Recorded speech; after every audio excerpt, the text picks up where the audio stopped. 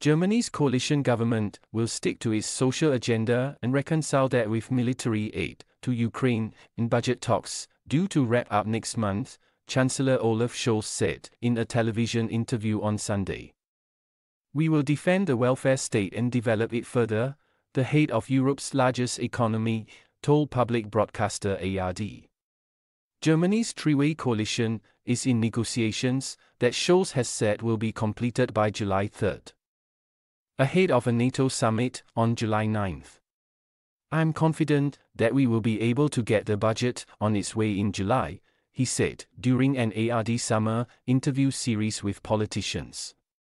The left-leaning Social Democrats SPD, pro-business Liberals FDP and ecologist Greens are haggling over issues such as money for welfare benefits and new housing, while adhering to self-imposed rules that limit the amount of state borrowing. Asked whether support for Ukraine was in question given the tight domestic budget situation, Scholz said, "There is no alternative, in my view, to change any of that. I have always advocated prudence and that we use every opportunity to make a peaceful development possible. That does not involve Ukraine's capitulation." Scholz also said there would be a tougher stance against people on social benefits that refuse to take on work and those receiving benefits, but working illegally, on the side.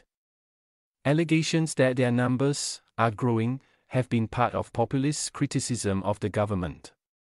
European Parliament elections earlier this month saw the far-right Alternative for Germany AfD score 16% in second place behind the opposition Christian Democrats. While support for Scholz's SPD fell to 13.9%, its worst result in post-war Germany. We must ensure that nobody who can work doesn't work, Scholz said.